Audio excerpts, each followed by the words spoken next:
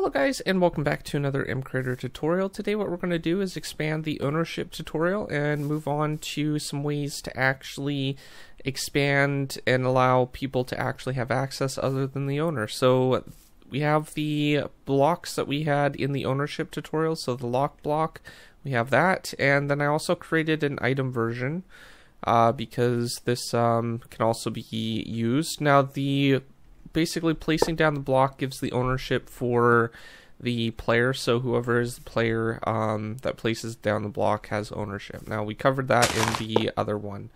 Another thing that you can do is you can actually use crafting recipes to assign certain items for ownership. So if someone crafts an item, for example this pouch, now we basically have the ownership for that particular item. You can see that it says MBT and then it has 3 tags attached to it. That basically means that there is the ownership and stuff that we basically assign to it. This we might be able to go under the not sure if it is actually displayed. If we go /data and get, and then we might need block, and then we'll just set the coordinates, and then it'll basically tell us the ownership. The password is basically fault, it doesn't have a password, and a few other variables for this particular thing. So as you can see, this basically has owner and it has the password. Same with the actual pouch thing here. Okay, so now that we got that out of the way, the passwords are basically run by names.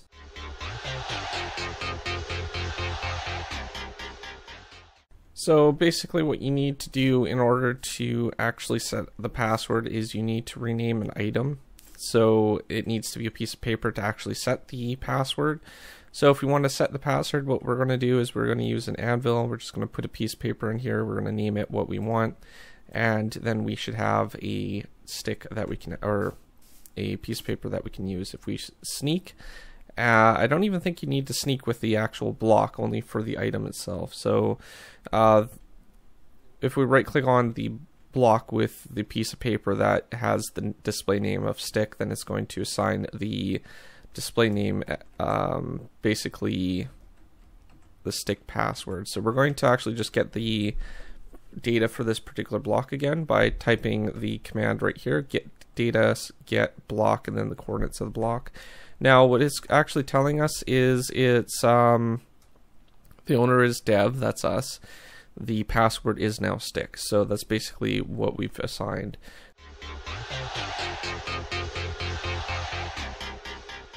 So basically if you have the book in your main hand, then you can unlock and lock the particular thing. If you want to reset the password, as long as you're the owner, then you can do that by basically typing something else in. So maybe we wanted 3 pound signs, we could do that, and then we could basically set the password to 3 pound signs. We can also do that test again, and as you can see, the 3 pound signs are basically what the password is. Worst password ever, but you know, basically that's that. If we right click on the block now with a book, as you can see, it's not going to lock it. So we actually need to make sure that our book is also have 3 pound signs, and then we can basically lock and unlock as normal. So if we have it locked, it's basically going to prevent us from opening the inventory screen, where if it is unlocked, we can obviously open it.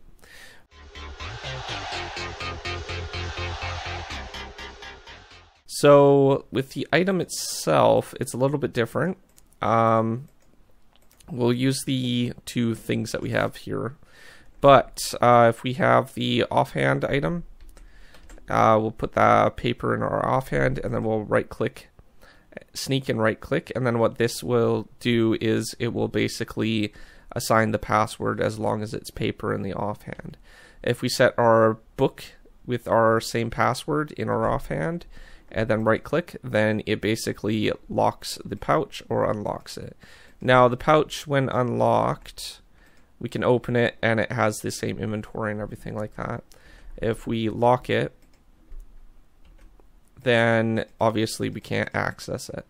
So yeah, that's basically how the ownership thing can actually work. Now it requires a little bit of the ownership part to actually know who the owner is. So if the password needs to reset, then we can actually allow the owner to reset that particular password, not any regular player. So again, crafting basically is the way that we would get the item that can support the actual password and stuff like that. And then with blocks, it's just when the block is placed. So let's go into MCreator and I'll show you how this is basically set up for both of these two items.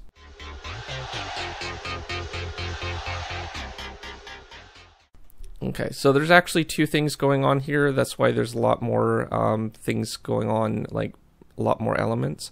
For the first thing that we actually want to do is I've covered the block settings and stuff like that. That's not too much different than what we have in the actual ownership tutorial. I'll link to the ownership tutorial so you guys can go watch that and see how the block is actually set up. The item, on the other hand, is a little bit different. So I have the maximum stack size set to 1. That is important for working with inventories and stuff like that. And just for the heck of it, I basically added the item immune to fire because, I mean, if it has items in it, then it's probably pretty important. The other thing that I wanted to do was bind the inventory that we created. I'll cover the inventory in just a second, but the inventory lock block inventory. So basically I've selected the lock block inventory for that, and I've set the proper amount of slots for that particular inventory. So again, a lot of people keep reporting that the GUIs and stuff don't work. The inventory, now there's 9 slots, right? So when we go to the inventory, it will say that there's 8, but there's also a 0 slot. So there is then actually 9 slots for this inventory. There needs to be the same number here as the amount of slots in your inventory. So just because it says 8 doesn't mean there is 8 slots. There's actually 9 because it starts at 0. So make sure that's filled out properly or it's not going to work. It's going to give you an error, and that's commonly reported on my channel. Alright, and then triggers, then when we actually have it crafted, what we're doing is we're basically assigning the owner. That's the most important part. And then what we're doing is we're just setting a default password so it is equal to basically blank, and we're basically setting the actual logic variable to locked, and we're setting this to false so we can actually open the inventory right when we craft it. So that's the only things that we have here. These are all MBT variables. You can find them all under the item procedures. And if you scroll down a little bit, they're all down here. So you have your 2 strings right here and your logic variable here. There's also a number one, but we haven't used any numbers in this particular tutorial. Alright, so now that that's out of the way, let's go over to the lock block, and then we'll cover the procedures for that.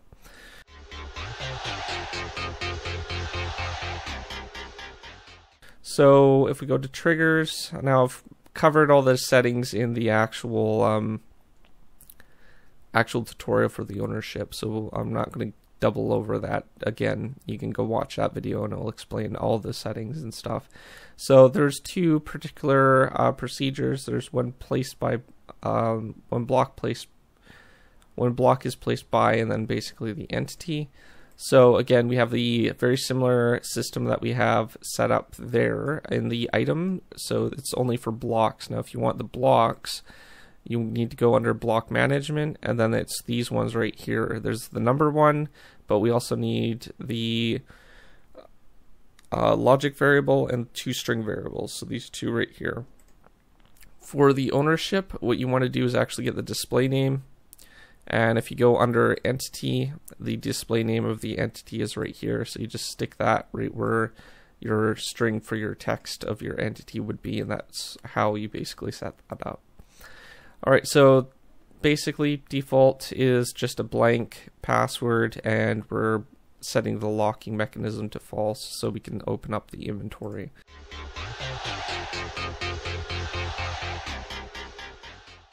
The other procedure is when block is right clicked on, and what we're going to do is we're going to open up the lock block inventory. Now that's basically how that's all set up.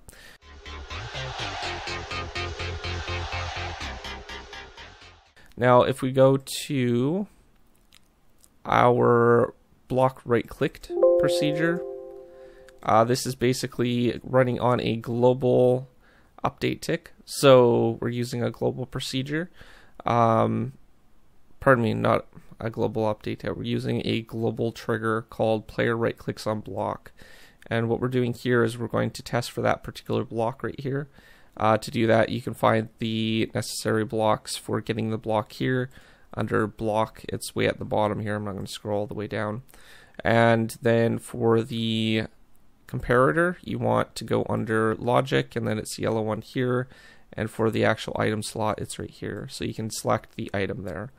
Then what we're doing is we want to test if it's the owner, and basically if they have command permission number 3. So I've covered the ownership system before in the other tutorial. So if you want to watch that, this is basically the important part to basically allow the owner and any ops permission to basically do certain actions and basically override the default system. Now if they're not a op and not the owner, then it goes straight down to this else section. So what it's doing here is it's testing for the main hand of the particular entity, and we're testing for a regular book. And then what we're doing is we're going to also test for the MBT tag for the password of that particular block, and then we're going to see if it's the same as the display name of the particular entity. The display name of the provided item name. So the item name, there's actually a display name right here, get display name of, and then there is the actual item inventory. So instead of basically setting it to our book again, what we can actually do is we can just copy over the main hand, and then we already know that the book is in the main hand, so we don't need to test for that again. We just need to basically test for our main hand itself. So that's what it's doing there. Now if it is, then what we're doing is we're basically going to cancel out the procedure. So what we're going to do is we're going to just go to advanced and then cancel procedure, because it's a global variable and it supports, as under the dependencies over here, it basically says that we can cancel out, make it cancelable, and it's going to be run on server side. And then we have our other dependencies that it also supports. So we can use the cancel event to basically prevent the inventory from opening. So that's what we're doing there.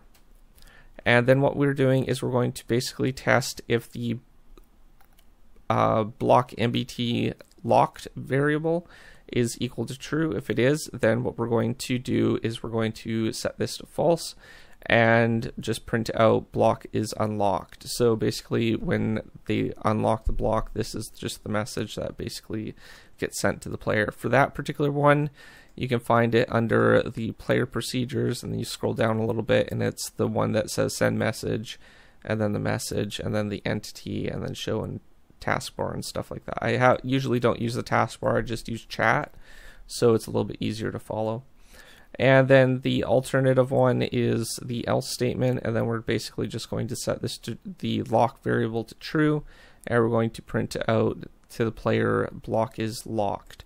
Alright, so after that, what we want to do is if they don't have the book in their inventory, then there's an else statement down here, and then we're going to test if the block inventory is locked equals true. So if this is true, then we want to cancel out the procedure and just give them some help message to basically unlock the block. So in our case, sneak with a book in the main hand. Now we know that they don't actually need to sneak, so that's actually false. All we need to do is actually right click with a block, with a book in the right in the main hand, and then it will, with the proper name, and it will unlock it. So that's basically what's going on there. The other one for the actual owner, there's a few things going on here.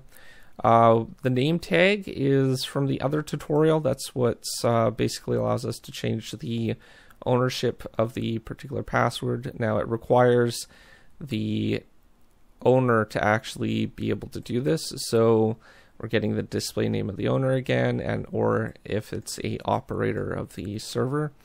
And then we're going to test for our different items. So the first one is the name tag. What this is doing is just canceling the event from actually running. And then we're going to set the owner name to get display name of the actual item. So we're going to use a item name tag for the item, and then we're going to basically get the name of that particular display name for that particular item. And that's going to set it to the owner tag. So as soon as this happens, the owner will basically change. Then we're just going to basically output the some text to the player saying owner is set to, and then the owner name. The password script is very similar. So what we're doing here is we're actually going to get the item in the main hand, which is going to be paper.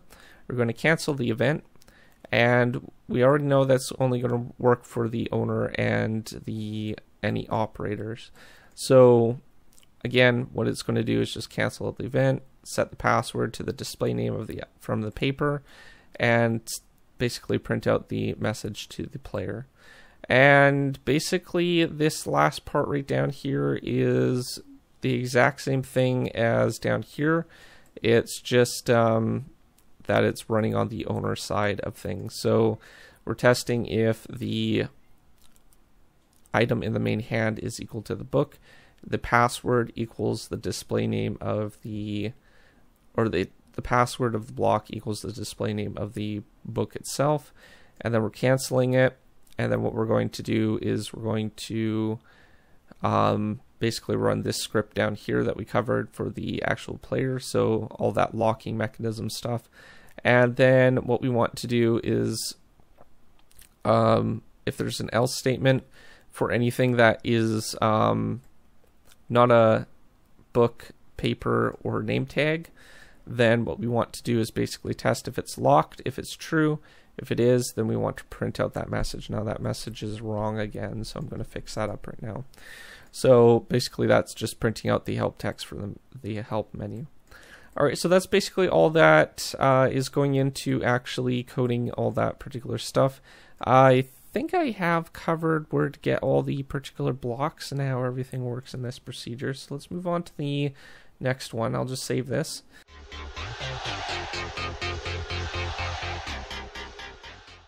And the pouch is very similar. So pouch right clicked. So this one uses a global procedure as well. And it's basically the exact same thing as the other procedure that we just covered. The only difference is it's running under a different global procedure. This one's running under player right clicks with item. So the other one was player right clicks block, I think. And basically the exact same thing that we're doing with the other procedure. The only difference is it requires the offhand rather than the main hand, and our main hand item basically requires to be the item that has the inventory and that we want to lock and stuff. So as you can see here, it says our item in the main hand, and then we're testing for the pouch, and then all the other items that we basically had are all in our offhand slot. So when we're actually testing for the item for the MBT, again, the item MBT can be found under item procedures, and if you scroll down a little bit, you have the item variables, and both for the testing and setting of the variables down here. So you just basically replace item stack with your offhand for those particular things, or your main hand, and depending on what you want for your system. Now this is all run on the main hand for the actual MBT, so it needs to be run on that particular side of things. But yeah, that's basically all there is to it. I'm not going to go into too much detail because it's the exact same thing as the other procedure. The only difference is it's running on different trigger, and we're testing for our main hand being the item that we want to unlock, lock, or set password. And then we're also basically just getting our offhand item for basically setting the password or unlocking it. So that's all there is to it. The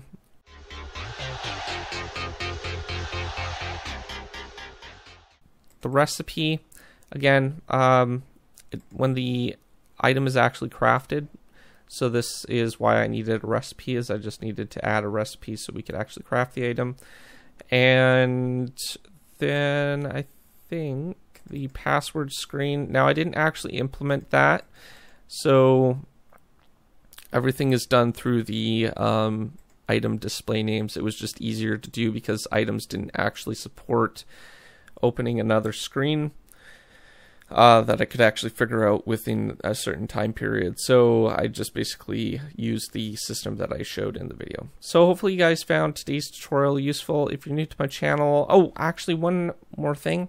Any MBT, or not MBT, any local variables that are used in my previous procedures, I've noticed a spike in things not working, and I think people might be trying to use the procedure for that I've provided. Now, there is a bug in MCreator 2021.2 that is kind of really annoying, and sadly it's not going to be able to be fixed anytime soon until the next update. But if we were to set a variable, a bunch of variables, only the top one is basically going to stay when you actually import the any local variable. So it basically breaks a lot of my example procedures. So if you see the tutorial and have a chance to actually see the local variables and stuff, before you import the actual procedure, make sure to set all those variables to the proper names. Now they have to be exactly the same way that they're set up in the actual procedure, or it won't actually work to import it. It'll just import that one particular variable, and all the local variables won't be set up properly. So I just wanted to point that out because it is a little bit of an annoying bug, and I don't want people to think that there's stuff not working, but they probably do. They just need the proper local variables set up first. Alright, so outside of that, if you're new to my channel, don't forget to subscribe, comment down below, rate the video, and I'll see you guys next time. Thanks for watching. Peace out.